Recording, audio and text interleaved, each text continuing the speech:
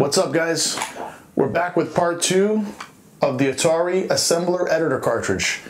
Let's dig deeper into this tonight and let's get into the commands, let's get into the memory usage of it, and let's also talk about some assembly language. Without further ado, let's get into it. Okay, so we're going to pick up where we left off last time, where we talked about this program, and just to see how it worked before. This program basically changes the border color on the Atari through each vertical interrupt. So every time there's a vertical interrupt, we load the value of the scan line that we're working with and we store that as a value into the color register, and that changes the color of the border. You press a key and it exits. So what we did not learned last time is actually how to save that source code out to the disk drive. So that's going to be the first command that we talk about today, and that is the list command. It's very similar to Atari Basic, where you can actually list your basic programs. There's two ways in Basic: save and list. Save kind of encodes it into a basic format. List actually lists it out as text, and that's the way you do it with the debugger or with the editor assembler. So you do list # the drive letter, D, and then you give it a name. So for example, border.asm, and you can see it actually goes out to our trusty Atari 1050 disk drive, which we are using today with the 5 1/4 discs. You can see I've got mine labeled assembly for my assembly language programs, and that program has now been saved to the drive. We can actually go out to DOS. I'm using Sparta DOS. And we can get a directory of that disk. We can see we've got border.asm. Okay? Let's use the car command in Sparta DOS to get back out to the cartridge. Now, in order to get that program back into our editor, we use the enter command. Same format. Enter, # drive letter, : file name. That'll actually bring the listing back into the editor. So now you don't have to retype your programs every time. You can type it, save it to the disk drive, and then bring it back in at will. Now, if you have a printer, you can actually list the program out to the printer with the list command and the P : as the designated device. Okay. Now, if you want to assemble your code to disk, in other words, save it as an object file that can be then later loaded into memory via DOS, you do your assemble command, but you give it the source file name, comma, the file name that you want it assembled out to, and I would use the object file obj extension so you can designate the difference between the source code and the object file. And I forgot to put the $signs. Oops. So let's put the $sign on both of those. Happens to the best of us. Okay. And that'll actually go out and write the assembled object code to the file name border.obj. Okay, very good. Let's get our listing back up. So the other thing I want to talk to you about today is memory usage for the editor assembler. Okay, so when you're talking about editing source code inside the assembler editor, you've got the text that you're editing, okay? You've got the line buffer, which is actually how you're typing your commands, okay, and your instructions. That's called the line buffer, and the line buffer is can be up to 384 characters, okay, just for FYI, okay? Each time you type a new line of code, that line buffer is overwritten. Okay, so what we can do is we can use the size command, and there's 3 fields here in the size command. The size command basically gives you the line buffer starting number, which is 1C7E, and it gives us the top of the memory of our editor source code, in this example right now 1EAD, and if you were to take those two values and subtract them from each other, you would get roughly the amount of memory that your editor, your source code, is using. And the last column, the third column, in this example, 9C1F, that's the top of the maximum memory. So for this computer, the 130XE, the way that I've got the memory set up right now, I've probably got roughly 34 to 36K worth of memory that I could use for my source code, which is plenty of for any of the programs I'm going to be writing. But that's what the size command does for you. It gives you the line buffer where you're currently at memory-wise, and the top of the memory for your editor. Your editing line code right there, the second one. And the third one is the top of memory, the max of memory, okay? Now going back to what we did before in our debugger, let's make sure we have this assembled. When we go into our debugger, last time we learned about how to trace the program. Trace in the starting location will actually run the program and give you a step-by-step instruction and your registers statuses for each instruction, and you can watch the memory change for each instruction, okay? What I'm going to talk about now is the step command. So if we do the step command, step 4000, that will go instruction and then break, okay? So you can see here we've got our first instruction where we load the X register with the immediate value of 255 in hex. So if we type S without a memory location again, that will step to the next instruction, which is storing the X value, the X register value, into memory location 02FC at hex. And if you hit S again, it'll go to the third instruction and so on. So you can use the S command to step through your code instruction by instruction, and you can watch your registers change that way. So this is called single step tracing. Okay, so that's the next command we wanted to learn today. Now, while you're in the debugger, you can also display memory by using the D command. So for example, you can display what's a location, memory location 4000, okay? You can display, for example, 4010, and so on. You can also give D a range of memory. So you can tell it to display, for example, 4000 through D, 4100, or 4100. Why didn't that work? Oh, I put the D twice. 4000, 4100. A little rusty here today. There we go. Okay, so you can see our program in memory here. And there's our actual machine language code in memory for our program, our very simple little program. Okay? So that's the second command we wanted to learn about today. All right? Now, let's go back to our editor. And, excuse me, there's a way that we can renumber our programs with the num command. If we just type the num command and press enter, that will actually start at the last line number used, and it will give us the next line number in tens, which is the default numbering increment. And then we could do, for example, another command. And you can see when I press enter, it goes to the next one, and so forth. And if you press enter on a blank line, that'll stop the automatic numbering. So the next command we're going to talk about is the REN, or renumber command, renumber statements.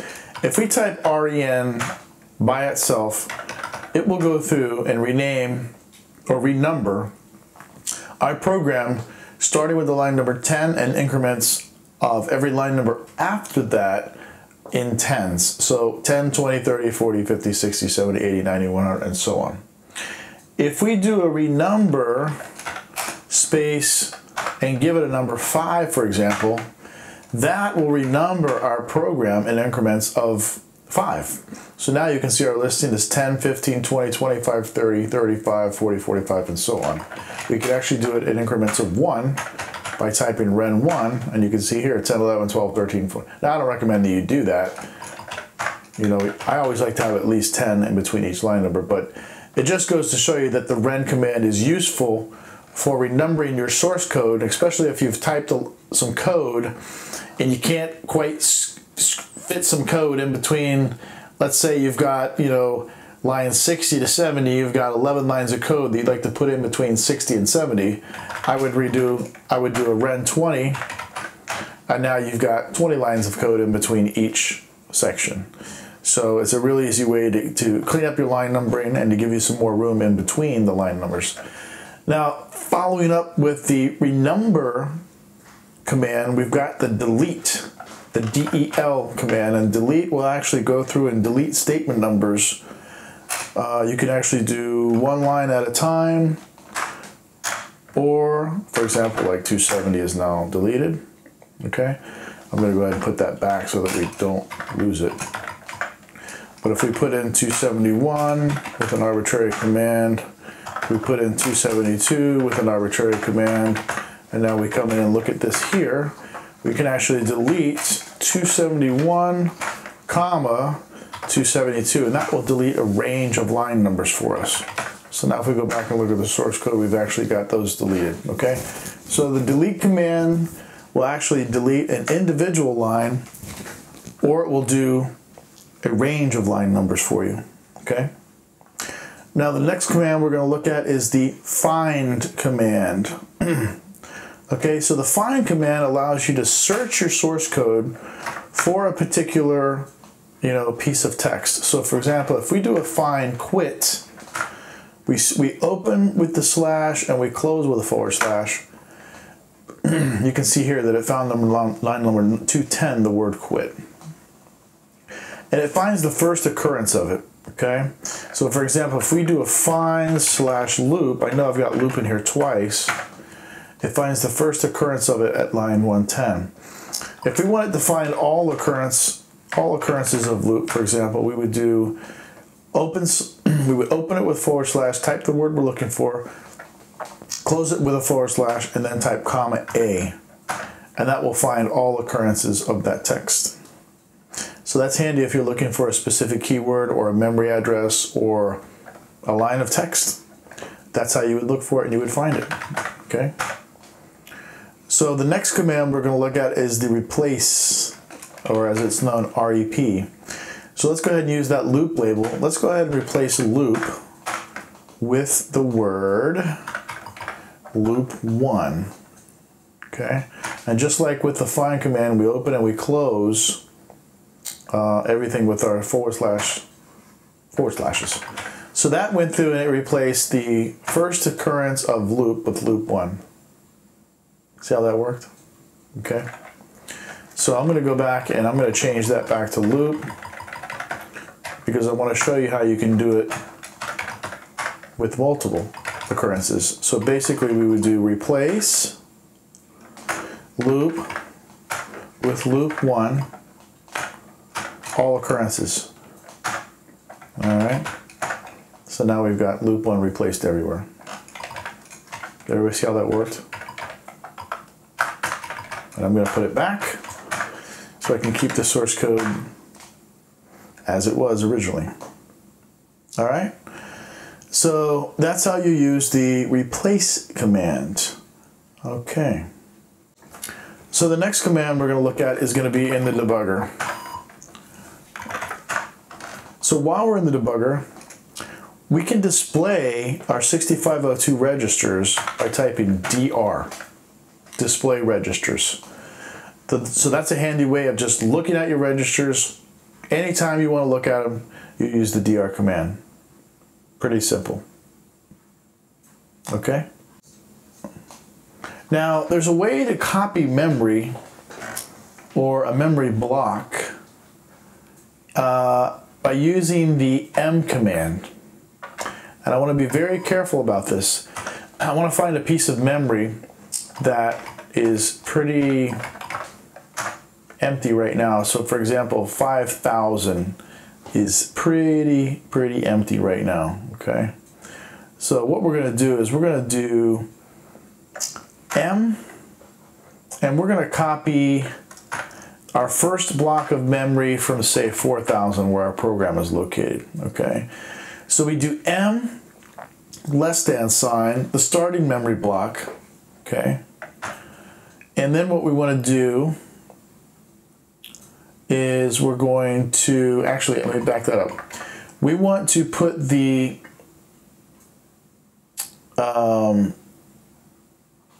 destination memory as our first address, so 5,000. So we're going to copy into 5,000.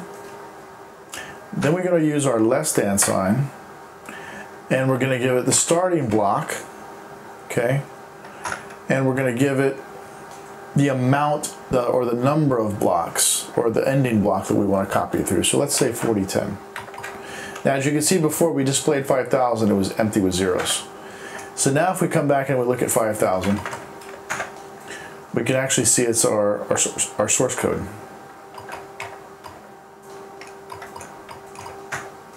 See how that worked right there? So using the memory command, you can actually copy memory, a memory of block, from one area of the computer's memory to the address that you're specifying as the first parameter. Okay? Now there's also a way that you can compare memory or compare a memory block using the V command. Okay? And it's the same format as the M command. So for example, we can compare starting at 5,000 less than sign 4,000 comma 4010. That comes back with empty because it's exactly the same. If you want to see differences, let's move this up to 6,000 6010. And did I do something wrong? Yes, I did. This needs to be a less than sign. And that'll show you the differences in the memory. So you see up at 6,000, we've got zeros. 6,000 to 6010 is all zeros. And in location 5,000 to 5010, we've got actually our program. So using the V command, you can compare a memory block. Starting range, ending range with the memory location that you specify. Now another cool feature of the debugger, you can actually disassemble memory. So for example, we can disassemble starting at 4,000, and we use our Control 1 key to pause, and you can actually see there's our program in memory disassembled. So this is a cool way for you to come in and look at various parts of the Atari operating system by using the disassemble memory and giving it a starting address. Last but not least, I've been asked to explain this source code and how it works. So I'm going to do my best to do that. I put some comments in the code, as you can see. The first line is obvious. That's our starting location for our program. The next line, line 30, loads into the X register the value of 255. Line 50 stores that value of the X register into location 2FC. 2FC is the hardware internal location memory map to the last key pressed. We shove a 255 in there because that's kind of like where it's at when no key is pressed. We start our loop with loading the accumulator location D40B. D40B, if we look that up in mapping the Atari, it's called the V count, and it's the vertical line counter used to keep track of which line is currently being generated on the screen. Used during display list interrupts to change the color or graphics mode. Peaking here returns the line count divided by 2, ranging from 0 to 130. So that's going to give us the vertical line. The next line, store the accumulator into location D40A. D40A is known as the WSync, wait for horizontal synchronization. Basically, anytime you want to stop the OS and allow it to synchronize the vertical TV display, it causes the 65, anytime you poke a value in here, any value in here, it causes the 6502 to halt and restart 7 machine cycles before beginning the next TV line. So basically it causes the CPU to stop processing and allows the sync to catch up and synchronize. And then what we're doing is we're storing the value of the accumulator again, which happens to be the vertical line number, into the background color. And that's what gives us the different background colors on the border. The main screen doesn't change its background color because there's a display list, which is another advanced topic we'll get into in the future. There's a display list defined in memory that controls what that looks like, but the border is not part of that. So that's how we are able to change the color by actually the V count, the line count actually ends up being the color that we're using. So then once we change the background color, we load the X register from the value which is whatever's in 2FC. So we're basically seeing if a key has been pressed at this point, and we're comparing it to 255. If it's not 255, that means that a key was pressed, and we're going to branch if not equal to quit. So if it's not equal to 255, we're going to quit, which means a key was pressed. Otherwise, we're going to drop right down into our jump statement at line 230, jump back to the loop, which takes us back up to loading the next vertical line. So basically, this is just going in a loop, going in a loop, going in a loop, grabbing the vertical line number, calling the WSync, halting that until it syncs, changing the background color, checking for a key, comparing it to 255, quitting if it's not, otherwise we're looping. And we can see that work one more time.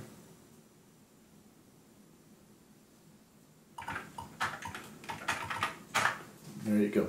So, there you go. Hope that keeps you busy enough until the next video. Now that we've got the commands and we know how to use the editor, we know how to save and load our source code, now we can start getting into some real assembly language programming and teaching you how to program in assembly language and using the 6502 processor for doing graphics and sound, which is kind of like where we want to be. Alright, so there you have it. The Atari Assembler Editor, Part 2, complete.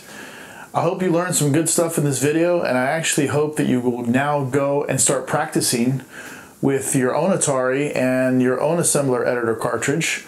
And next time we're going to do some assembly language programming, and we're going to talk about the 6502 instructions, and we're going to talk about the different addressing modes and get a little bit further into assembly language, and ultimately get into some more graphics and sound. I've got some more basic tutorials coming up where we're going to get into player missile graphics.